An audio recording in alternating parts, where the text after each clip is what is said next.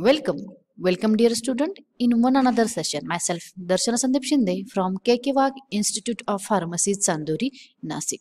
Today we deal with the introduction to the dosage form. In that we see the monophasic liquid dosage form. Let's start our session. Learning outcomes of our today's sessions are: after watching this video, students should be able to understand what is meant by syrup, elixirs, Linctus, gargles, mouthwash, throat paints, liniments, lotions, sprays, nasal drops, and ear drops. Let's see. First of all, we see the liquid dosage forms. What is meant by liquid dosage forms? Liquid stage form are meant for the internal, parenteral, or external use. They are available in the two forms: monophasic dosage form and biphasic dosage form. Today we deal only the monophasic liquid dosage form. First of all, we see the classification of the liquid dosage form. Liquid dosage forms are mainly divided into two types. These are the monophasic liquid dosage forms and the biphasic liquid dosage forms. Further, this monophasic liquid dosage form is divided into two parts. It is used for the internal use and external use. Internal use consists of syrups, elixirs. External use consists of gargles, enamels, mouthwash, etc. And these biphasic liquid dosage forms consist of suspension and emulsion. We see later on. First of all, we see the monophasic liquid dosage forms. Monophasic liquid dosage forms are represented by true or colloidal solutions. The components of a solution which are present in a large quantity is known as a solvent, whereas the component present in a small quantity, it is termed as the solute. That means if we take on the liquid and if we add in that the specific kind of drug, that liquid is a solvent here because that is present in a large quantity, and that kind of a drug is called as the solute because that is present in a small quantity. Water is mainly used as a solvent for majority of the monophasic liquid dosage forms. A solution is a homogeneous because of the solute is an ionic or molecular form of the subdivision. Mostly the solutions are known as the homogeneous because the solute added in the solution to make the homogeneous is mainly of the ionic or the molecular form. If solution or the solute is not in an ionic or molecular form, it does not get homogeneous, or we do not get the homogeneous solution. In case of the colloidal solution, the solutes are present in the aggregates, although they cannot be seen by the naked eye or under ordinary microscope. For that kind, we need the electronic microscope. Then we see the monophasic liquid dosage forms detailed classification. Monophasic liquid dosage forms are firstly divided into liquids for the internal use. In that, syrups, elixirs, Linctus, drops, and draughts are used. Then second class is the liquids for the external use. In that, liquids to be applied on the skin, these are the liniments and the lotions. And external liquids or external monophasic liquid dosage forms used for the or meant for the body cavities, these are the gargle, throat paints, mouthwash, eye drops, eye lotion, ear drops, nasal drops, sprays. These are for the mouth cavities, ear cavities, and the nasal cavities. Then we see the first dosage form or first internally used dosage form, that is the syrups. Syrups, simple syrups, is a saturated solution of the sucrose in the purified water. In that, the concentration of the sugar or concentration of the sucrose is about 66.7% weight by volume. The syrups are sweet, viscous preparations. These syrups are the aromatic preparation. They are mainly prepared from the purified water. In that sugar, we use the specially sucrose. And the concentration of sucrose is 66.7%.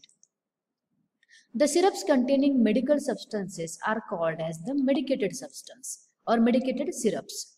Those containing the aromatic or flavored substances are known as the flavored syrups. These are the two kinds of the syrups, medicated syrups and the flavored syrups. Then we see the syrups are very commonly used for the following reasons. It prevents the decomposition of the many vegetable substances because syrups retard the oxidation because it is partly hydrolyzed into the reducing sugars such as the levulose and dextrose have the high osmotic pressure which prevent the growth of the bacteria, fungi and the molds which are the chief cause of the decomposition in the solution of the vegetable matter. That's why if we use the syrup as a base, we do not need to add any kind of the preservative. They are palatable. Syrups are the palatable due to the sweetness of the sugar. It is valuable vehicle for the administration of the nauseous substances because of its sweet taste. Then we see the types of the syrup. Syrup may be divided into two groups mainly. Syrups prepared from the simple solution or admixture. Example of it syrups, a syrup of ginger, syrup of orange or a syrup lemon. Then syrup prepared by the extraction process. Example of its tolu syrup. This is the how tolu syrup is collected. Then next dosage form is the elixirs. Elixirs, these are the hydroalcoholic solution. That means it is made from the water and alcohol. Elixirs are sweet, aromatic preparation and are usually colored preparations. Elixirs are the ethyl alcohol. In elixir, there is concentration of 4 to 40% of the ethyl alcohol. Then water, glycerine or propylene glycol. Sometimes glycerine used, sometimes propylene glycol may be used. Flavoring agents, syrups and preservatives. The medicated elixirs usually contain very potent drugs such as the antibiotics, antihistamines or sedatives. The flavoring elixirs are used as flavors and vehicles. Then we see what is the basic difference between the syrups and the elixirs. Syrups are the sweet, viscous, concentrated or nearly saturated solution of the sucrose with the purified water, with containing 66.7% weight by volume of the sugar. Elixirs are the clear, sweetened and flavor hydroalcoholic liquid preparation intended for the oral use. Both for the oral use, but it is a aqueous solution, saturated sugar solution. It is the hydroalcoholic. Syrups do not contain alcohol. Elixirs contain both water and alcohol. Syrups contain 66.7% volume by volume sucrose. Elixirs do not contain 66.7% volume by volume of sucrose. Syrups do not necessary to clear the preparations and elixirs are the clear preparations. Syrups are more viscous than the elixirs and elixirs are less viscous than the elixirs are more viscous than the syrup one. These are the differentiative some points of the syrups and the elixirs. Then we see the Linctus. What is meant by Linctus? Linctus are the viscous liquid and oral preparations that are generally prescribed for the relief of the cough. Linctus contain the medicament which have the demulcent, sedative and expectorant action. Linctus should be taken in a small doses, sip and swallowed slowly without diluting it. This should be taken in the mind. Linctus should not be diluted one with the water in order to have the maximum and prolonged effect of the medicaments. Linctus are very thick or Linctus are thicker than the syrups one because Linctus contain the emulsifying agent in that. Simple syrups is generally used a vehicle for most of the Linctus. Tolu syrup is preferred in certain cases because of its aromatic odor and flavor. Moreover, it is believed to have the mild expectorant or expectorant actions. Example of Linctus is codeine. Linctus, BPC or codeine phosphate is a marketed preparation available in the market. Then we see the next dosage form, that is the drops. These are the liquid preparations meant for the oral administration. The oil soluble vitamins such as the vitamin A, D, concentrated fish liver oil or concentrated different kinds of fish liver oil are presented by the drops administered in this form. Since these preparations contain a potent medicament and dose must be measured accurately. There are following two methods are commonly used for this purpose. Use of a dropper which is accurately or graduated in a fraction of milliliters, and second is the use of pre-calibrated copper, in which a number of drops equivalent to the prescribed dose of a particular preparation being administered is known. All in all, drops should be taken in a small doses and an accurate one doses, and that care should be taken while we administer the drops. The size of the drop depends upon the surface tension, viscosity, density, and the temperature. The next dosage form is the liniments. Liniments we are applied on the skin. Liniments are liquid and semi-liquid preparation made for the application to the skin. Liniments are usually applied to the skin with friction and rubbing action. If you use the liniments, it required friction and rubbing action. Liniments are maybe alcoholic or oily solution, or it may become an emulsion. Alcohol help in the penetration of the medicament into the skin and also increases the counter irritant or rubefacient action. Though it contains the alcohol, that's why it irritate or it penetrate to the skin, but and it give the counter irritant and rubefacient action. That's why it is not applied on the broken skin. Arachis oil is used in some liniments which is spread more easily on the skin. Soap is also included as an ingredient in some of the liniments which help in the easy application of the liniment on the skin. Generally, liniments contain medicament possessing the analgesic, rubefacient, smoothing, or counter irritant or stimulating property. A liniment should not be applied on the broken skin because it's excessive, it causes or it produces the excessive irritation, though it have the counter irritant and rubefacient action. The next dosage form is the lotions. Lotions are the liquid preparation made for the external application without friction. These preparations do not require any kind of the friction. They are applied to direct skin with the help of some absorbent material such as the cotton wool or cotton gauze soak in it. Lotions may be used for the local action, for cooling, soothing, or protective purpose. They generally prescribe for the antiseptic action. Example of its calamine lotion. We can use the lotion on the wounds or broken skin. It do not produces any kind of the irritation. Then next dosage form is the gargles. Gargles are aqueous solutions used to prevent or to treat the throat infections. They are usually available in the concentrated form with the direction for dilution with the warm water before use. Gargles, these are the preparation are in the concentrated form and we need to dilute it before use it, and we should always prepare the warm water. They are brought into the intimate contact with the mucous membrane of the throat and they are allowed to remain in the contact with it for a few seconds before they are thrown out of the body or mouth cavity.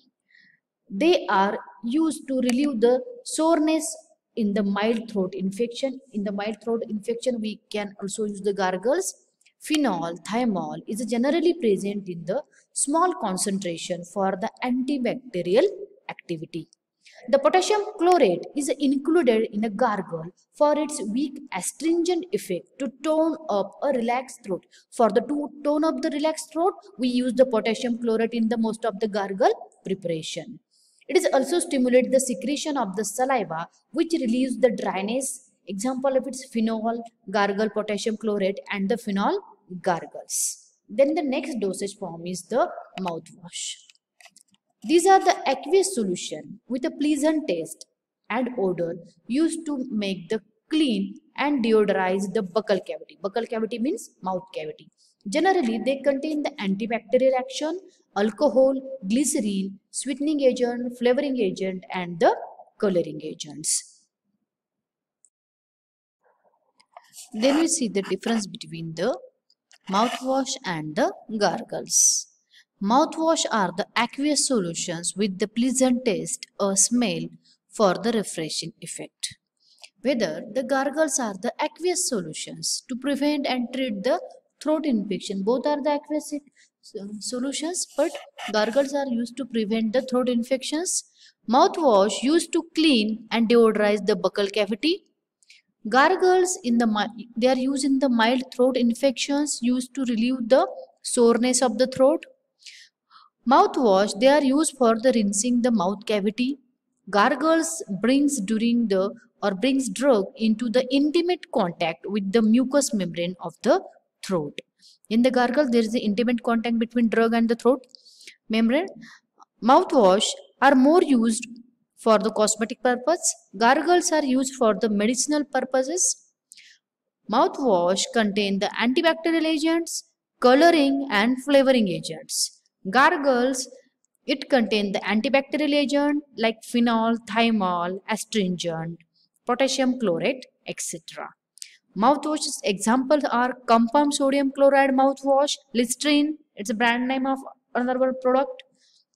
Gargles are available in the form of the phenol gargles, potassium chloride gargles, and betadines.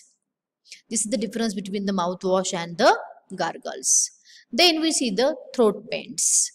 Throat paints are the viscous liquid preparation used for the mouth and the throat infections. Glycerin is mostly used as a base because of its viscosity. Being a viscous, it adheres to the mucous membrane. That's why glycerin is used as a vehicle in the throat paint because it is a viscosity. It has a great more and more viscosity, and it adheres to the mucous membrane for a long period. It possesses a sweet taste also. This is the throat paint. Then we see the sprays. Spray are the preparation of the drug in the media which may be aqueous, alcoholic, or the glycerin. Different types of sprays are available: aqueous, alcoholic, and glycerin sprays. They are applied to the mucous membrane of the nose, throat with an atomizer. There is an atomizer which is used to spray out. It is nose sprays, throat sprays are also available. Throat sprays must be sprayed from the special type of the atomizer known as the nebulizers. Throat sprays are used for the administration of the throat sprays, and there is a specific type of atomizer which is known as the nebulizer, which removes the large droplet of a baffling system. Only a fine droplets are required so that they reach to the lungs. Example of it: adrenaline and atropine spray, compound BPC. Then we see the inhalations. These are the liquid preparation containing the volatile substances and are used to relieve the congestion, inflammation of the respiratory tract. They are directly inhaled and goes into the respiratory tract for its action. The inhalation containing the volatile substances which are volatile at the temperature may be replaced or may be placed on an absorbent pad or handkerchief to inhale them. Sometimes if there is a no specific kind of automizing machine, at that time these are spread on a handkerchief or cotton gauze or cotton and place and inhale them and used to inhale them. In other cases, inhalations are added to the hot but not boiling water. Uh, um, Sometimes inhalations can also be used into the hot water but not the boiling water, not extreme about 65 degrees Celsius water, not more than that temperature, and vapors are inhaled for about 10 minutes. Example of it, best example of it, in a house we use if anybody has the nose infection, or it should have the some kind of antibacterial infection. At that time in house we use the Vicks, or we use the Vicks as an inhalant, and place it in a hot water and take a steam of that. That is a example of the inhalation also. The next is we see the eye drops. Eye drops, these are the sterile solution or suspension of a drug that instilled put into drops by into the eye with the dropper. A specific type of dropper is used to place the drug into our eye cavity. Eye drops are usually made up of the aqueous vehicles. It should be sterile, isotonic with the lacrimal secretions, buffered, and free from the foreign particles. Eye drops usually made from the aqueous vehicles. Water is used as a vehicle, but it is a sterile one, and it should be sterile. Our preparation is sterile. Isotonic with the lacrimal secretion. Our lacrimal secretion has the pH of 7.3. That means our solution is isotonic with that kind of the pH, and it is buffered. It should not alter its pH. It should be buffered one. So the some phosphorus buffer or boric acid is a preferred buffering agent in that. Free from the foreign particles to avoid the irritation to the eye. A suitable preservative like the phenyl mercuric nitrate 0.002%, benzalkonium chloride 0.01%, and the chlorhexidine acetate 0.1% may be used to prevent the bacterial or the fungal growth. Eye drops are usually contain a substance having antiseptic, anti-inflammatory, anesthetic, and myotic properties. Eye drops are generally prepared by dissolving the medicament in the aqueous vehicle containing one of the prescribed antimicrobial substances and the other preservatives specified in the individual monograms. We see the following precautions are required to be observed while using the eye drops.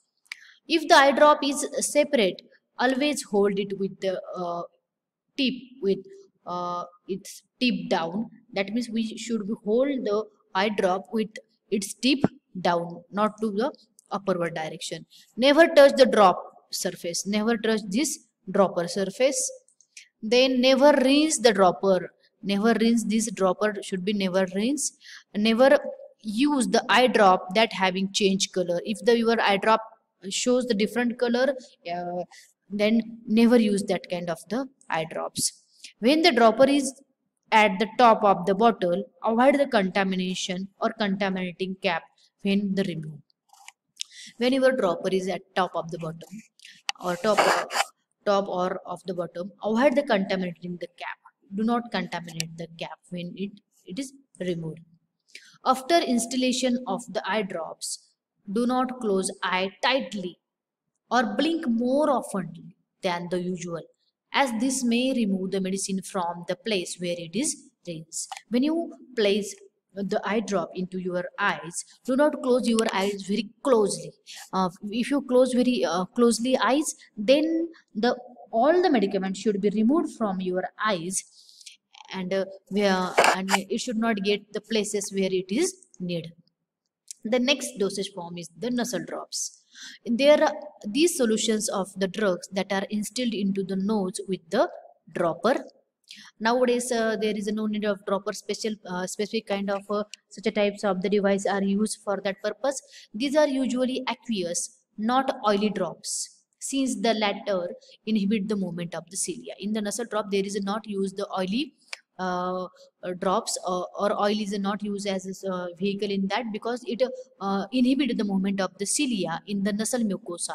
If it is used for the long periods, may reaches to the lungs and causes the lipoid pneumonia. That's why it is oily is not used in the nasal drops. Nasal drops should be isotonic, having the neutral pH and the viscosity similar to the nasal secretions. By using the methyl cellulose, example of it, if you drink nasal drops BPC, nasal drops should be isotonic with having the neutral pH, and its viscosity is similar as that of our nasal secretions. And the solution is clarified by the filtration, transferred to the final container, which are then closed to exclude the microorganisms. Then the sterilization is done by the autoclaving or by the heating with the bactericide at the 98 degree to 100 degree Celsius for the 30 minutes, or by filtration through the bacteria-proof filtration. If we two types of sterilization use, autoclaving with the 98 to 100 degree Celsius for 30 minutes, or by the filtration. Bacteria-proof filtration is also used for its filtration. Then the eye drops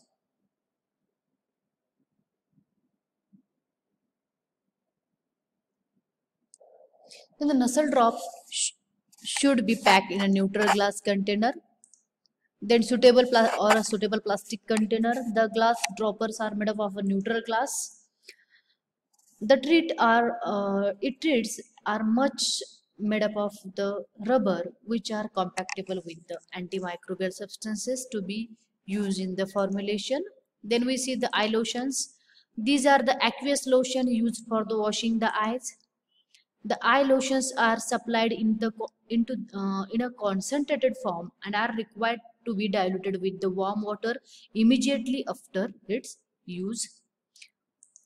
Immediately before its use.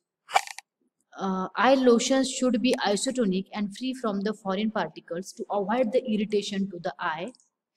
They are required to be prepared afresh and should not be stored more than the 2 days. Eye lotion should not be stored more than the 2 days. The lotion may get contaminated with the microorganisms, and these lotions is a isotonic one. It's free from the foreign particles and avoid irritation to the eye, and they are uh, immediately diluted with the water before its use. Example of it: sodium chloride eye lotion, sodium bicarbonate eye lotion. Then next dosage form is the ear drops. These are the solutions of the drugs that are instilled into the ear cavity with the dropper. These are generally used to cleaning the ear, softening the wax, and for treating the mild infections. The solution is generally prepared in the water, glycerine, propylene glycol, or dilute alcohol may be used. However, the vehicles like glycerine and propylene glycols are preferred one. Example of it: sodium bicarbonate eardrop BPC, phenol eardrop BPC. In this session, we cover the classification of the monophasic liquid dosage forms. We see the syrups, elixir, difference between them, Linctus, gargles, mouthwash, difference between the gargles and mouthwash, throat paints, liniments, lotion, sprays, nasal drops, and ear drops. Thank you very much for attending this session.